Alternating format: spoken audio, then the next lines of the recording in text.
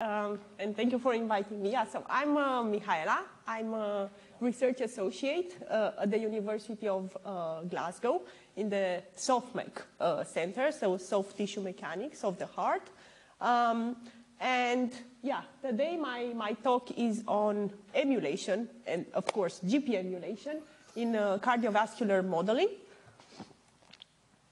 And sorry, I forgot to say that actually this is, so I will be focusing on 2 projects, and these have been joint work with colleagues from Glasgow, from the Department of Engineering, Sean McGinty and Andre Smith, as well as collaborators from the US, from South and North Carolina State University, Mitchell Colbank, and my line manager, Dirk Husmeyer from Glasgow. So just a quick overview of applications. So the first one, we have been putting a lot of effort into inferring parameters in a physical model of the pulmonary blood circulation. And this inference includes estimation, uncertainty quantification, getting model mismatch, incorporating it into the analysis, and so on. And for the second project, that is on medical device optimization. So that is just the optimization of drug delivery from drug-eluting stents. And this is for coronary artery diseases. So both, with both projects, we are aiming towards clinical translation, and we aim to improve healthcare, patient care, and we have mathematical models that we use to simulate things. And, the problem usually is, or at least one of the problems is that these mathematical models are computationally expensive to evaluate.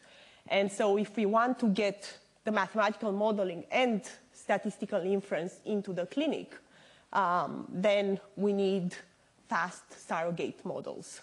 And in my work, I have used Gaussian processes to construct these emulators. So with each individual project, we are aiming to improve the diagnosis process for different diseases. So for the first project, that is pulmonary hypertension. And for the second project is coronary artery diseases.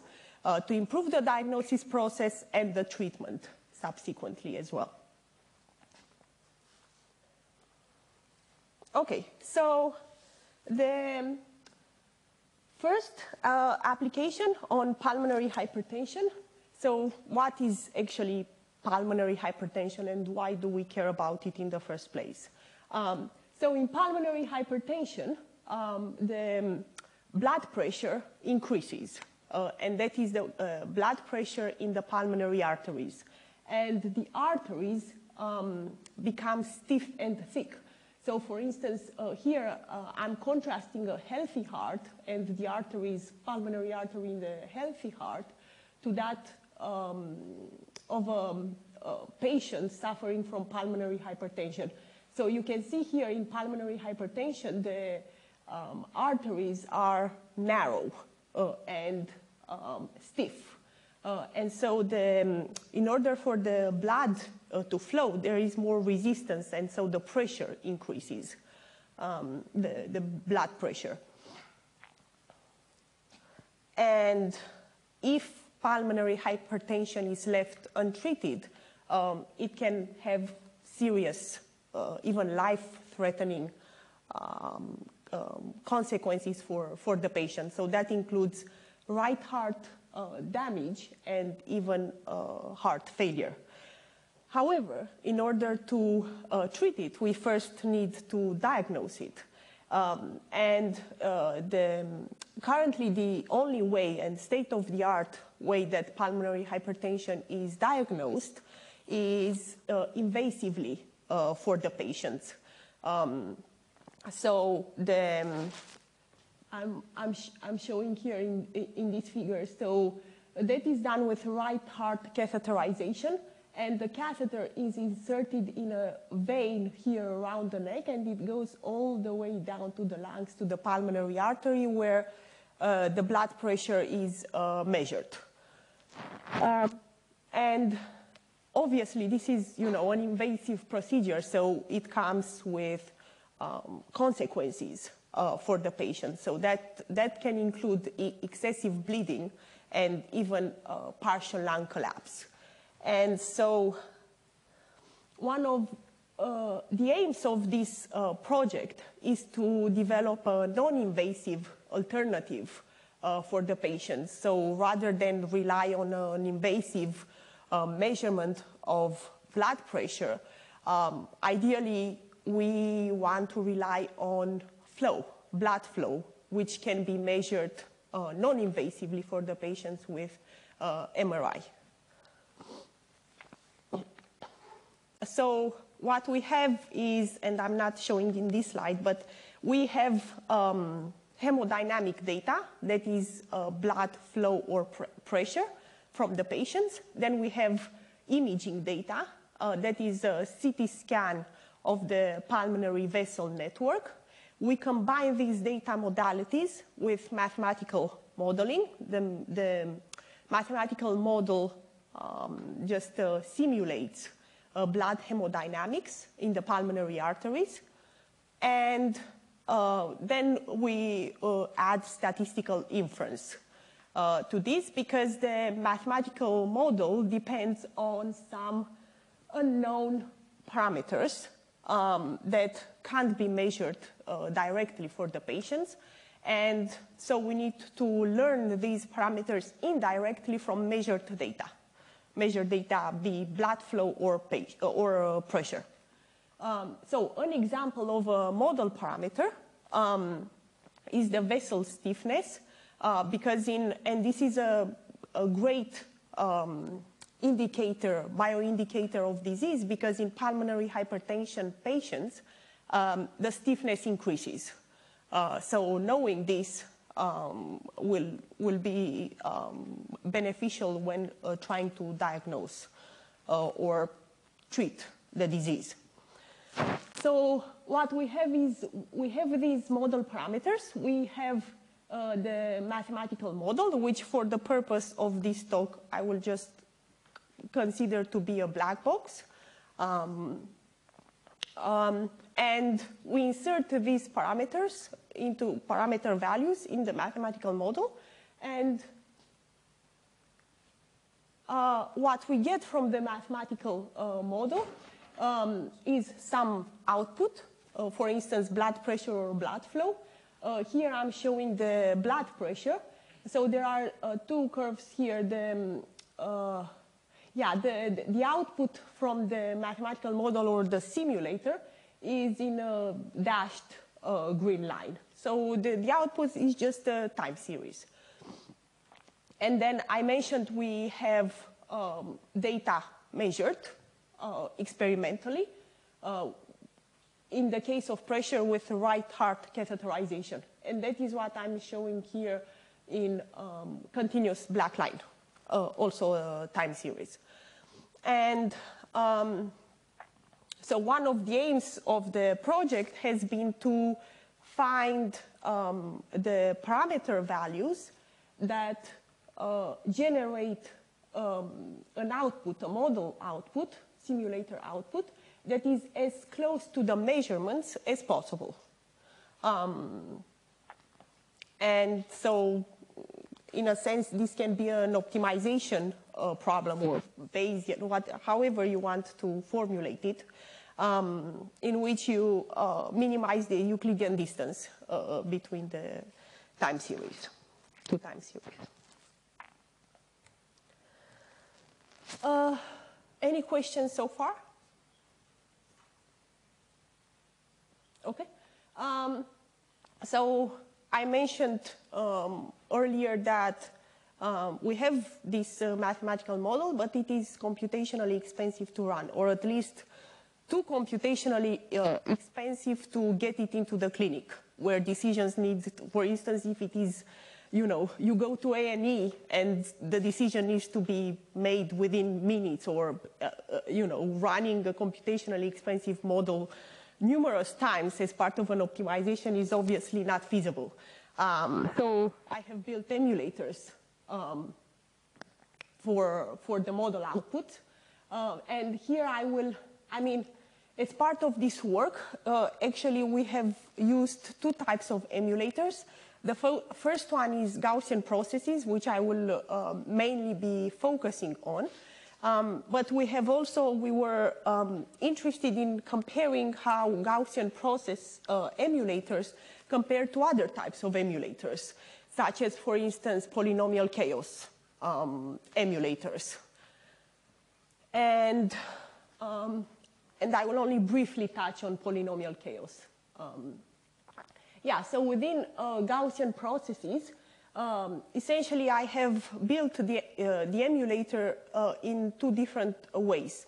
The first one is I have built, so I've done a multi-output GP for the entire time series, in this way capturing correlations between time points. And the second way was to do a PCA dimensionality reduction. And in that case, I built my emulators on the principal component coefficients.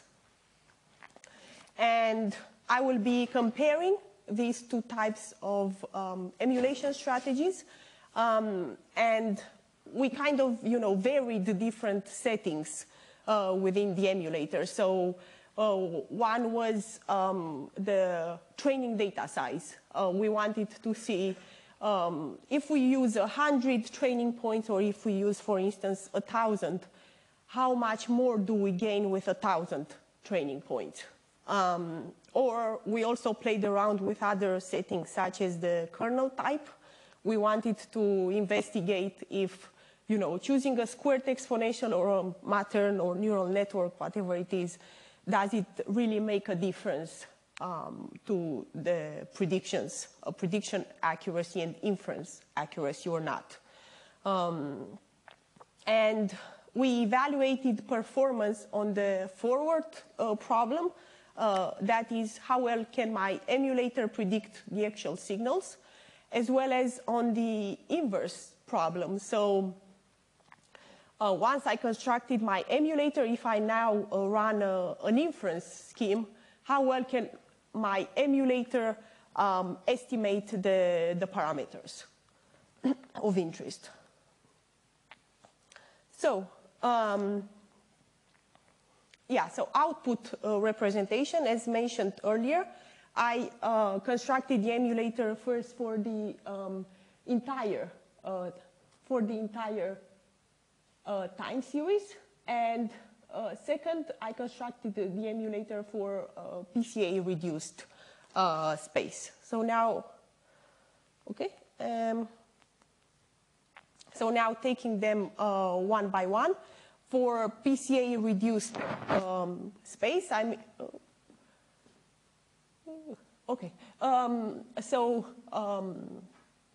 the f of theta here is just the simulator output at the unknown parameters theta. So this is essentially the time series. So we do PCA and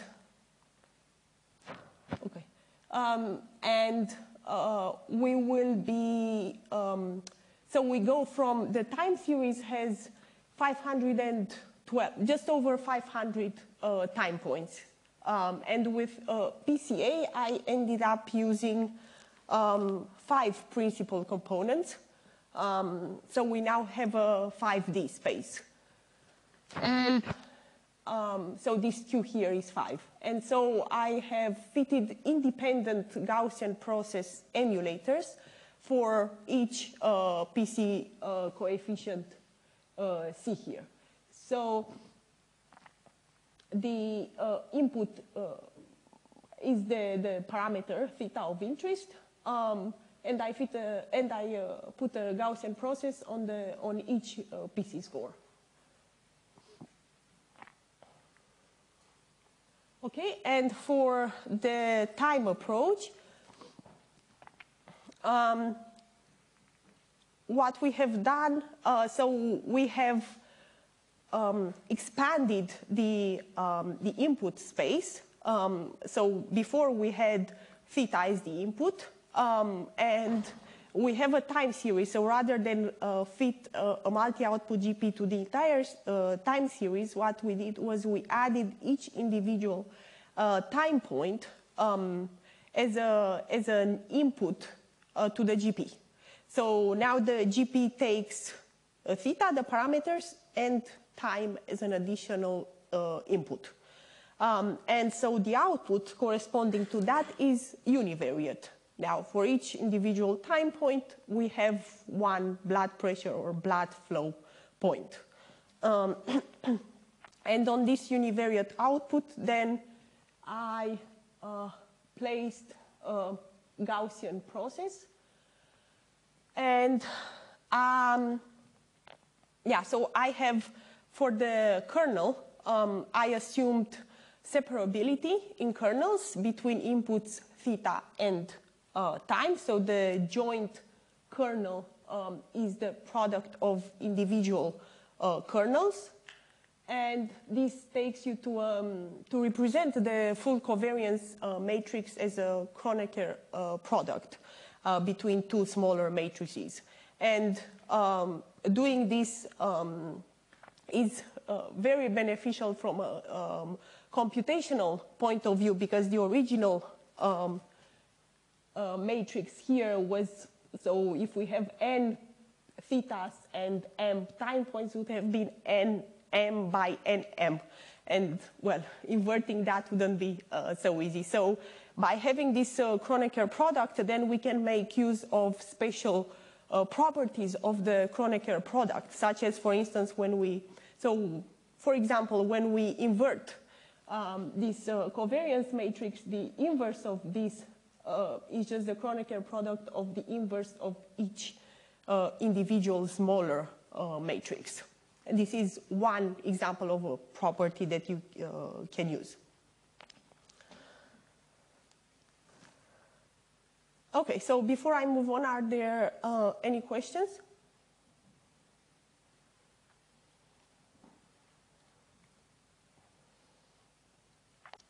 Okay, so now very briefly, so I've spoken about Gaussian processes, and I mentioned earlier that we used polynomial chaos expansions as well as an alternative emulator, and there are, you know, many different types of emulators you can use.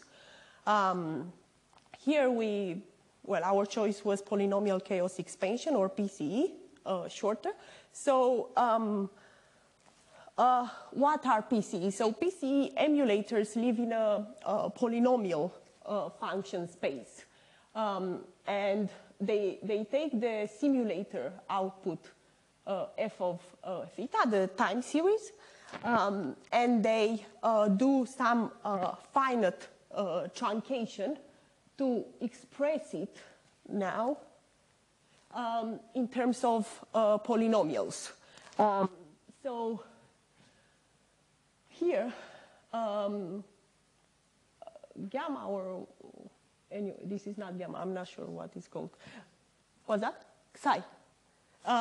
Yeah, this one here is are multivariate polynomials that are made up of, well, products of univariate polynomials that depend on the parameters of interest theta. And here Z is just the polynomial coefficients. And we have J in total, a total number of polynomial basis expansion, and that is for polynomial order K here. And so well, I won't be focusing much on this, but basically in the same way that we varied the kernel for GPs, for PCEs, we looked at the effect of changing the polynomial order. Okay, so similarly as for GPs, we first fitted PCEs for the entire time. Yes? Yeah, so there are different that are available. So, for instance, the Legendre, or however, there are different, and you can. I think we ended up using the Legendre ones, but there are different that you can play around with and see the effect. Yeah. When you do this, like product operator, can you code that as for PCEs? Yes. Yeah. Can you code that as a sort of quadratic form? Yes, you can do that. Yeah.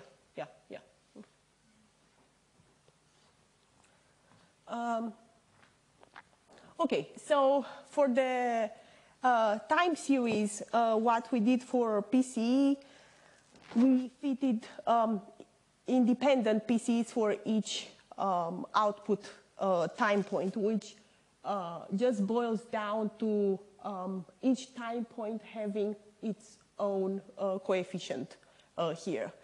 And if I'm to contrast this with what we did for GPs, the multi-output GP in which we had time as an additional input besides the parameters. Well, here there is some inconsistency, if you like, because with PCE we don't exactly capture the correlation between time points, like with GPs. But this is kind of what, well, most people do, and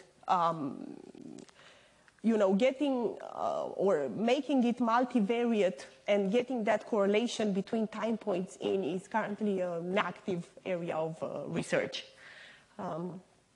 Yeah. Sorry, say that again? It's an active area of research, capturing, so having a PCE that captures correlation between time points. Yeah. Okay, and for the second approach with PCA, we did essentially what we did with Gaussian processes. We fitted a PCE emulator to each, an independent PCE emulator to each PCE coefficient.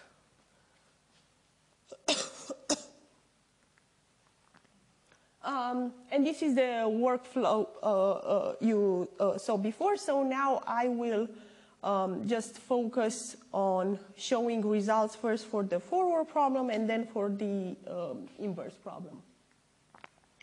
So for the forward problem, to see how well the emulator actually predicts the time series, what we did was first we investigated the effect of changing the GP kernel and the PCE polynomial order.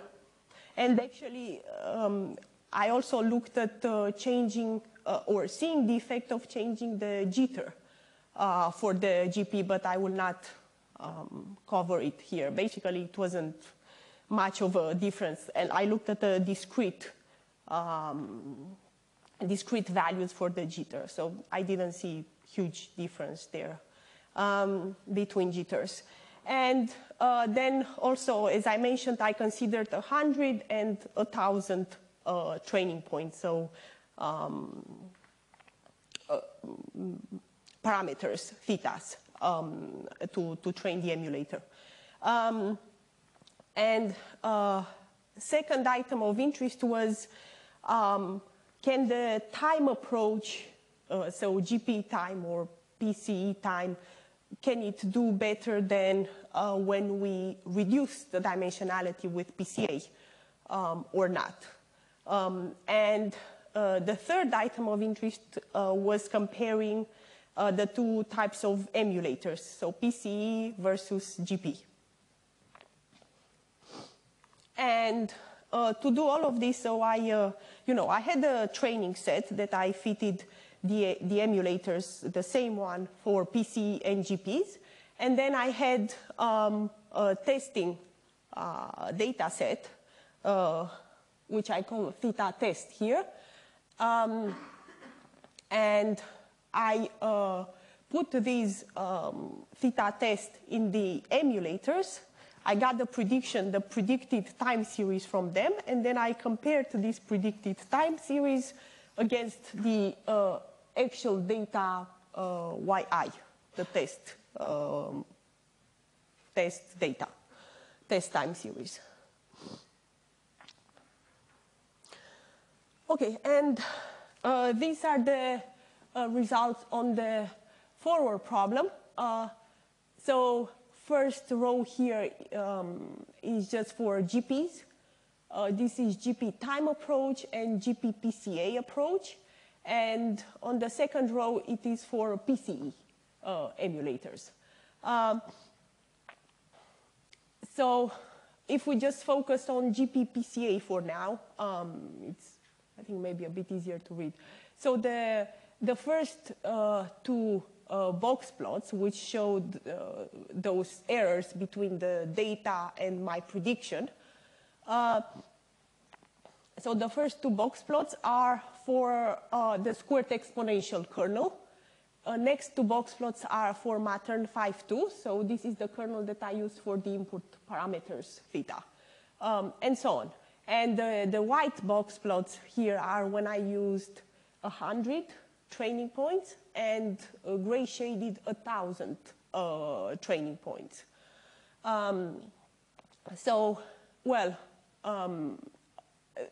These are box plots of errors. So we want the box plots to be as low as possible, essentially.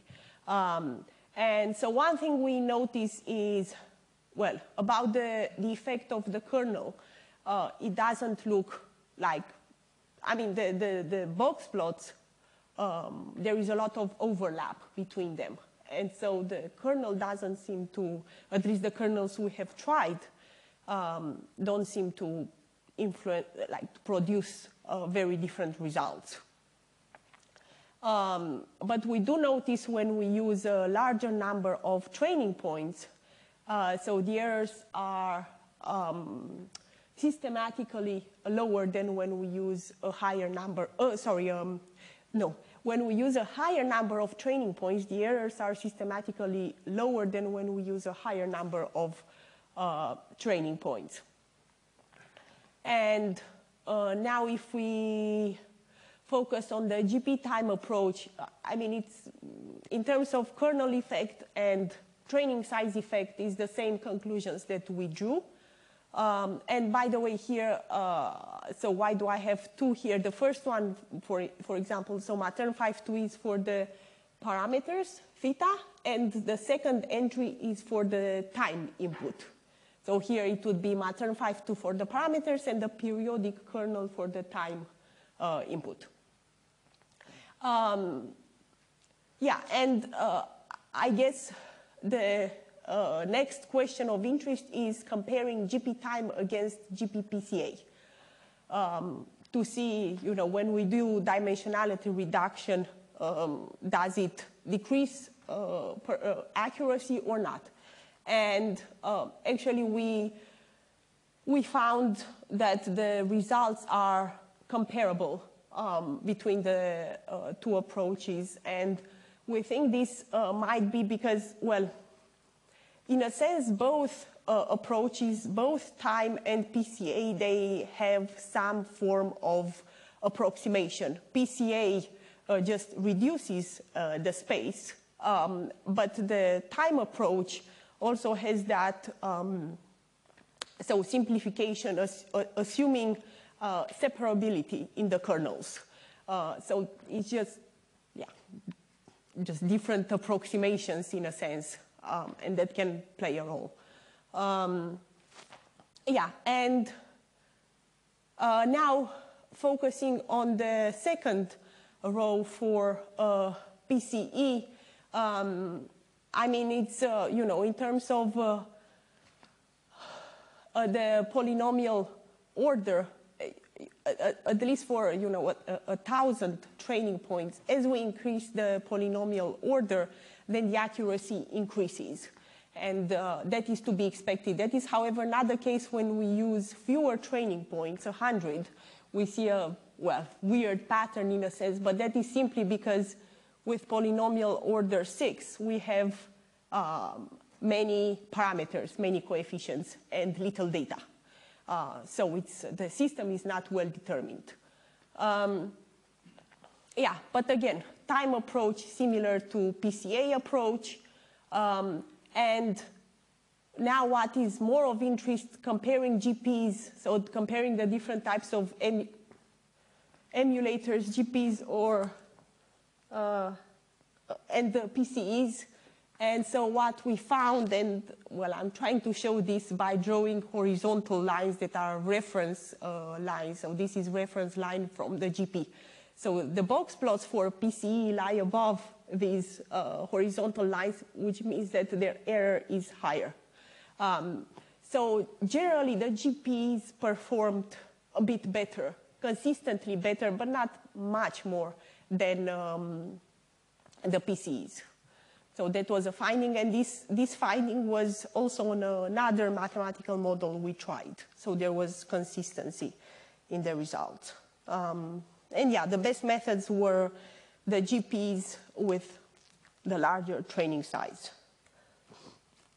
Yeah?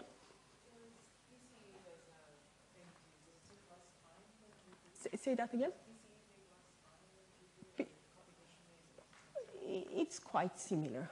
It's quite similar. I mean, once you train, because we used, the same training set for both. So once you train them both, they're similar.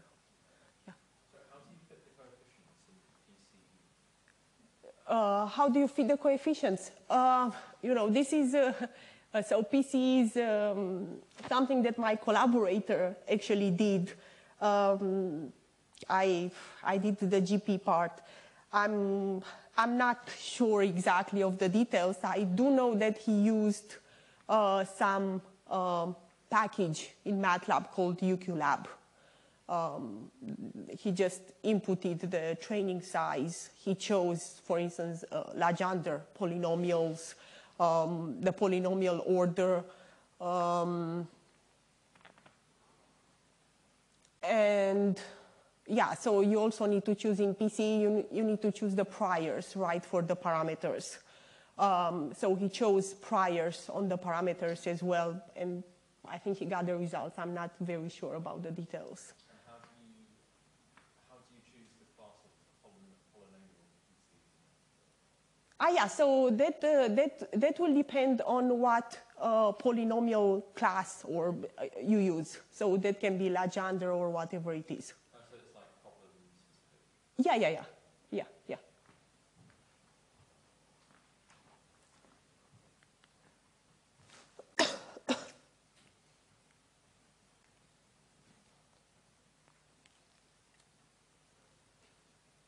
Okay. So now for the inverse problem, what we did was, here we did something simple. So we wanted to isolate the emulation errors from noise errors. So in order to do that, we just considered, for inference data, we just considered noise-free data. And that was also simulated from the mathematical model. So by simulating it from the mathematical model, then we make sure we don't have any model mismatch, because the data comes from our model. And that was, again, just to avoid confoundedness with noise and model mismatch. So the model mismatch is just the discrepancy you have. If you were to use real data, then the model discrepancy would just be the mismatch you have between your observations from the real system and your simulator, the mathematical model. So we avoided that. And we took simulated and noise-free data for inference, and we simply did a gradient-based optimization on the emulators. So the optimizer is just a gradient-based standard optimizer. And we ran the optimizer on the emulators. That gave us optimum parameter values, which I call theta hat here for, I think, 100 test data sets. Then we plugged this optimum parameter value into the simulator in the mathematical model. We got the prediction from it, and we compared the prediction against our data, yi in this case, and we recorded the errors. And we also, so that was error in output space, and then we recorded error in input space. Obviously, we generated the inference data, so we know the ground truth parameter value. So we compared the ground truth parameter value theta test against the optimum parameter value that we got from the optimization. And we got the error. And here, so for this plot, I'm only showing for the forward, with the optimal kernel that we got based on the forward problem. And that is, we kind of tried to emulate what would happen in real life where, you know, before the patient comes, you fit the emulator, you get some optimal settings, and then once we have the patient data, we simply apply that to get parameter estimates quickly. And here my results are, well, in a sense, similar to the forward problem. So the best methods are the same, GP time and GP PCA with the larger training size.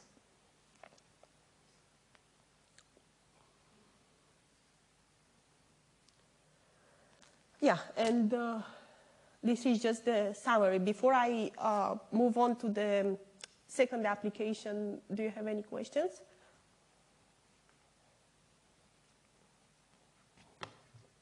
Yeah. Have you done any stuff where you're, because at the moment, maybe I misunderstood, but you're solving the inverse problem using the surrogate mean, essentially. Have you done any sort of analysis of like taking the uncertainty from? No. That is, yeah, that is something we want to do in the future. And also, yeah, incorporating a Bayesian proper analysis with noisy data and, yeah, not simulated. Yeah. Yeah. So when you got the GP, you got the acceptable kernel with time as input, or PCA. Which of those two models is actually more flexible? The time one. With time as an input? Yeah. Okay. Yeah.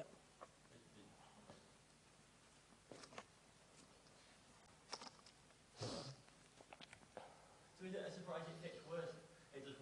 It has worse predictions when it's more flexible than that? I guess it depends how many data points you give it as well. We never tried to go below, 100. We also, I mean, we only have a 4D parameter space, so it's not, I mean, it's quite small. Yeah.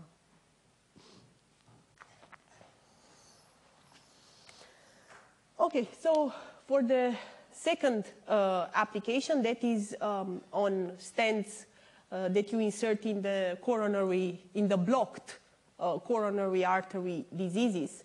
As I'm showing here, I'm showing a coronary artery with the stent inserted in. As you can see, the artery is narrow. So this can be, for instance, due to plaque formation. And with the help of a balloon that is expanding, you expand the stent, you remove the balloon, and then the stent stays in place. But it's not as easy as just staying in place and that's it. So after some time, after say 6 months, you can get restenosis. So the artery re-narrows essentially. And in order to counteract this biological response, now stents incorporate drugs. And this is where it becomes tricky. How much drug do we put on the stent?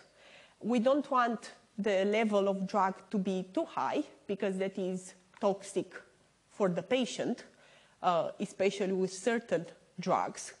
And at the same time, we want the drug level to be high enough in order for the treatment to be successful. And so really what motivated this work was to find the trade-off between safety and efficacy. And that boils down to finding some optimum stent design parameters.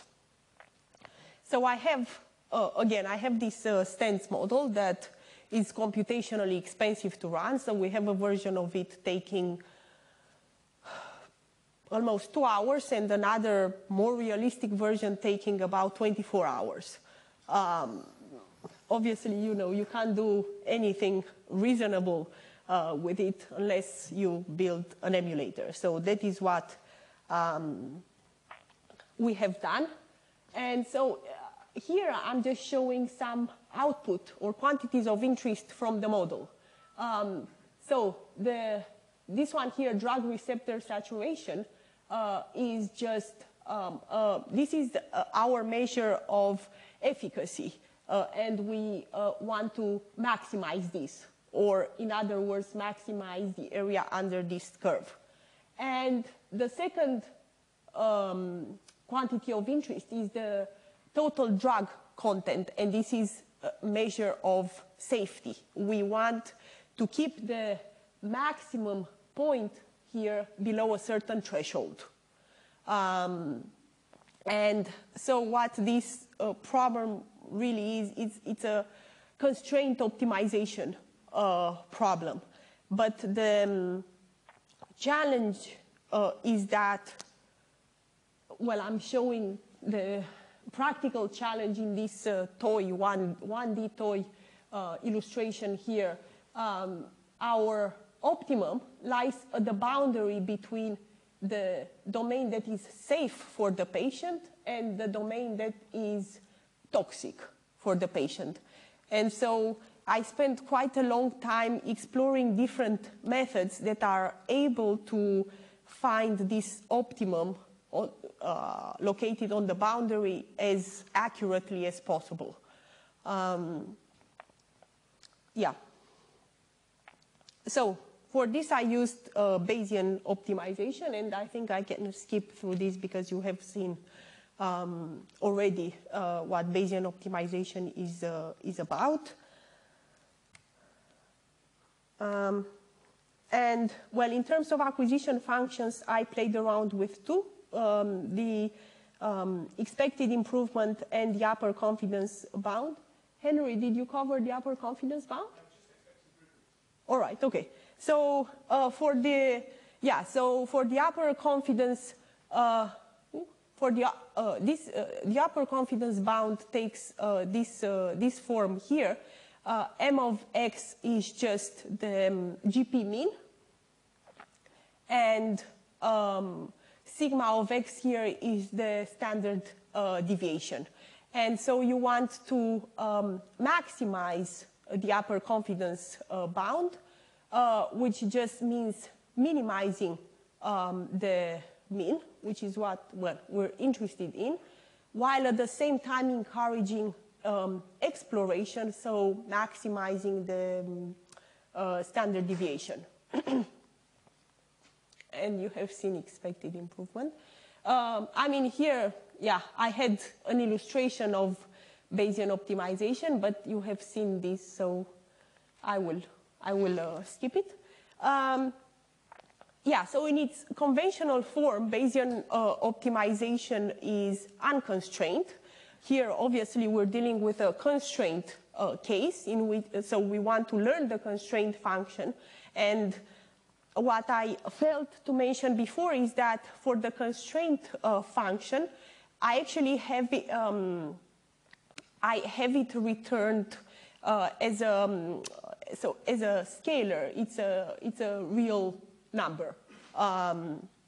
So this allowed me to fit or to learn the constraint function either with a GP classifier or a GP regression model. If my constraint function only told me, yes, you are in the safe domain, or no, you are in the critical domain, then I could have only used a GP classifier for the binary response. But because I have actual values for the constraint function, then I can also use a regression model. So the GP classifier-based methods, they used, and we saw this earlier in the earlier talk by Ruby, use the predicted probability of constraint satisfaction, and Ruby showed you the constraint method, the conventional one. So I will go one step further and show you another method, which is the asymmetric entropy. I will also show you how you can learn the constraint function with a GP regression-based method that essentially enforces a penalty whenever you step into the critical or unsafe, toxic domain for the patient. And I will be comparing two methods for this. First, augmented Lagrangian, and second, barrier method. So in total, I've done a comparison of 9 methods on different benchmark problems as well as the stents problem. So here, very briefly here, because you have, you have seen it before. For the constraint method, you have the original acquisition function, and you time it by the probability that the point that your parameter satisfies the constraint. If you have multiple constraints, then you can fit independent GP classifiers to each constraint, and then you do the product of the probabilities. Now, what can be or is the problem of this approach, especially in the optimization problem I'm dealing with, the constraint optimum being exactly at the boundary? So the issue with the constraint method is that we are trying to maximize this quantity here. This is maximized when, well, this guy is maximized, but also when this is maximized. This is maximized when the probability is 1. The probability being 1 is, the probability being 1 will be well inside the safe region. However, here at the boundary, the probability will be lower, can even be like 0.5, for example. The classifier will not be sure, will not be so sure. And so the constraint method has a more explorative behavior, and that is not what we want. And so the other methods that I tried focus more on exploring at the boundary, at the constraint boundary. So one method is the asymmetric entropy, which takes this form here. It is in a sense similar to the constraint method, except you don't consider the probability of constraint satisfaction on its own. So you have this entropy term here, this asymmetric entropy, which makes use of the probability of constraint. But you see, for instance here, if my probability of constraint being satisfied is exactly 1, so we are well inside the safe domain, in the middle, say, then if it is 1, then this SA becomes 0. And obviously that is not, I mean, that will lower the acquisition function that we are actually trying to maximize. And so this has it is essentially what we want to do or to have.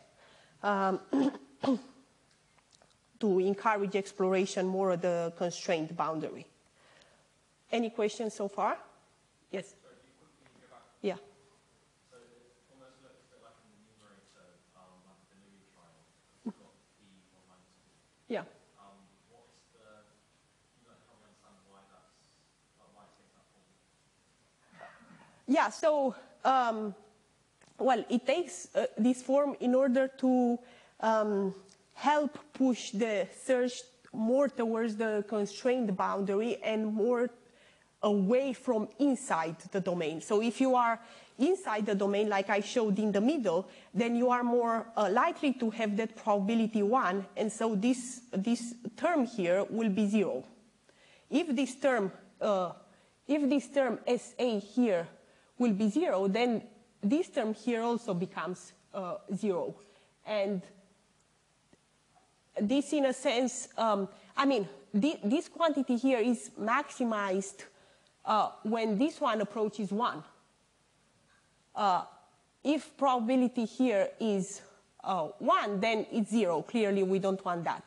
As it gets closer to the constraint boundary, this probability here of constraint satisfaction can get close to 0.5, for instance. Yeah. Yes. Yeah. Yeah. And then, yeah, you can show. And don't think, I mean, here it's also very much about exploration with, you know, different settings, like here these W's or these, these W or these omegas. And this was, I mean, the authors of the paper that invented this say they really just, it was trial and error for these values as well. So it's, and I did play around with different values myself, and at least based on my limited exploration, these values did produce the best results. Yeah. Okay, now for the GP regression-based models.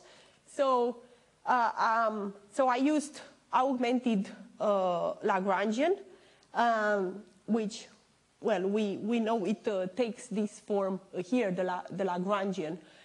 So it's f of x here, again, it's the objective function we are optimizing.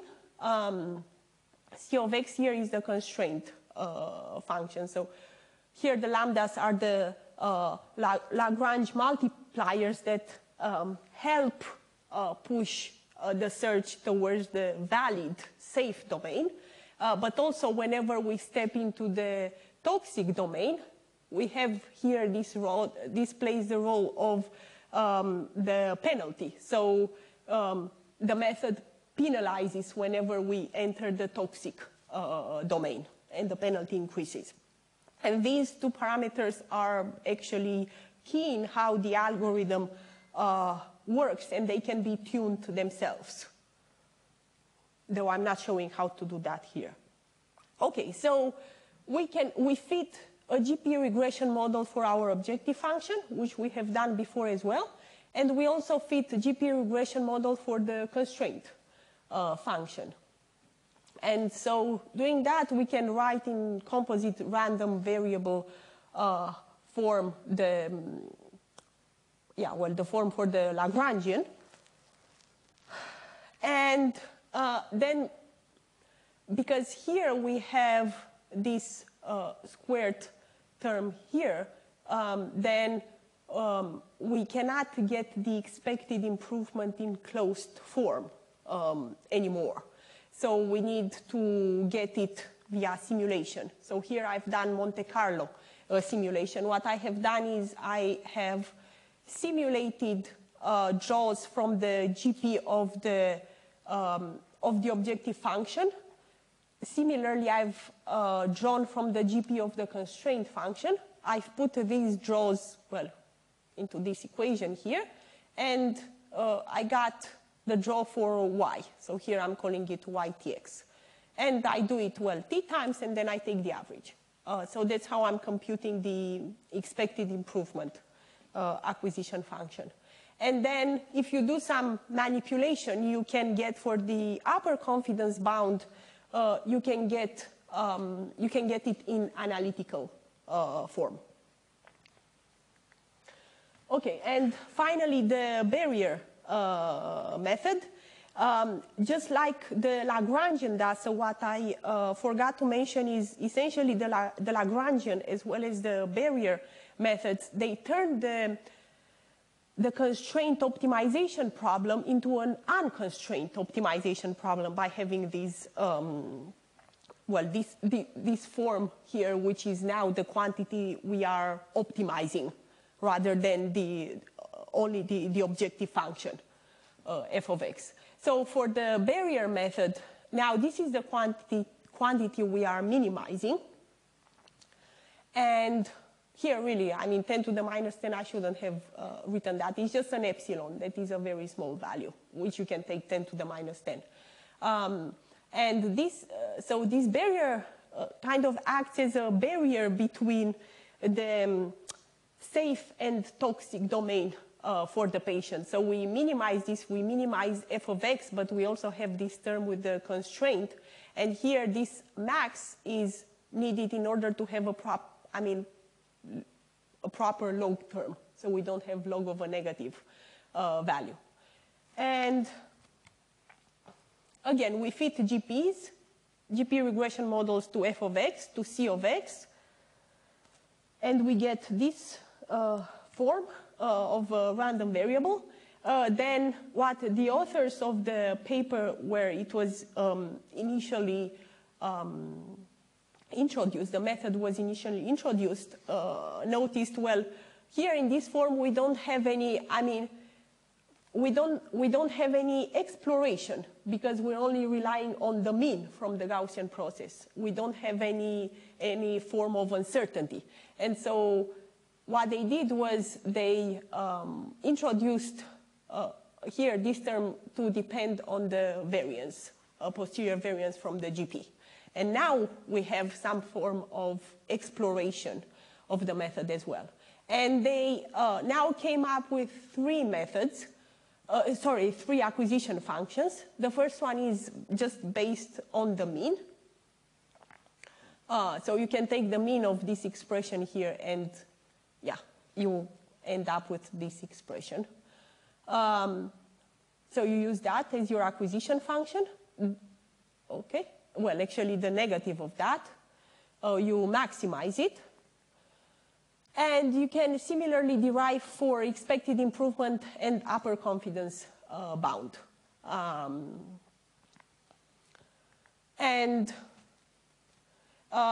So I took several examples besides the stents example that the first two are just some linear examples. This is the constraint optimum at the boundary. This is just from the literature. It's a 2D example, non-linear with multiple optima as well.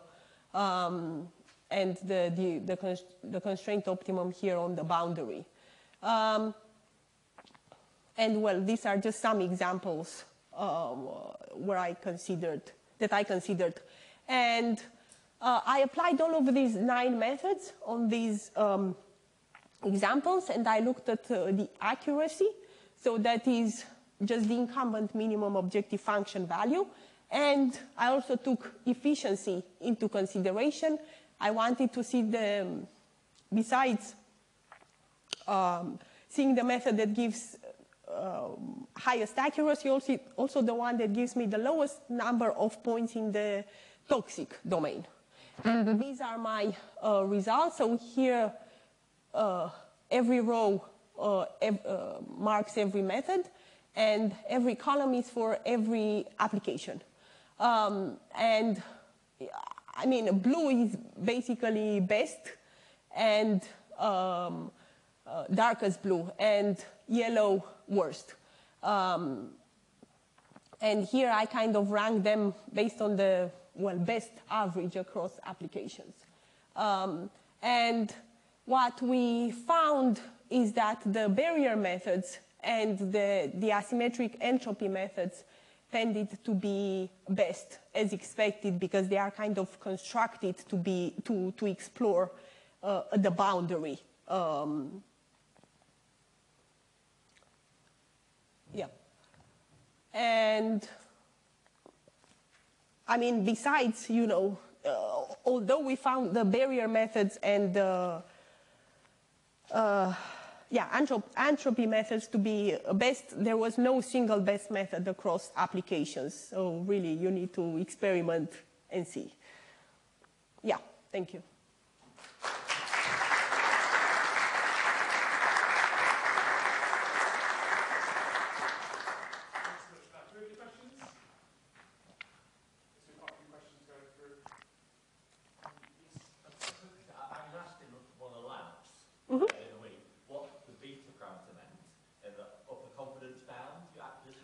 Yeah. I bluffed my way to an answer. So what does it mean and what does it control? I'll try not to bluff, although I can't guarantee. So I think the way I set it, how did I set it? I definitely set it depending on the parameter dimensionality.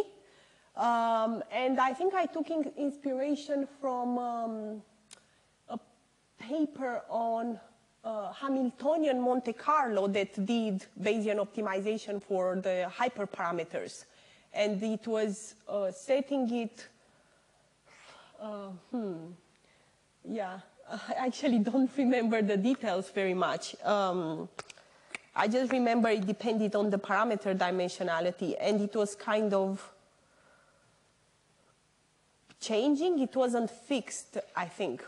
I think it was changing depending on the iteration number. So to begin with, it was just something larger to encourage exploration. And then as you had more and more iterations, because your Gaussian process was becoming more and more confident, then it was in a way converging towards a value. That is how I set it. Yeah. Cool. As we run over slightly, let's stop the podcast out there. Have some more coffee. So we're going to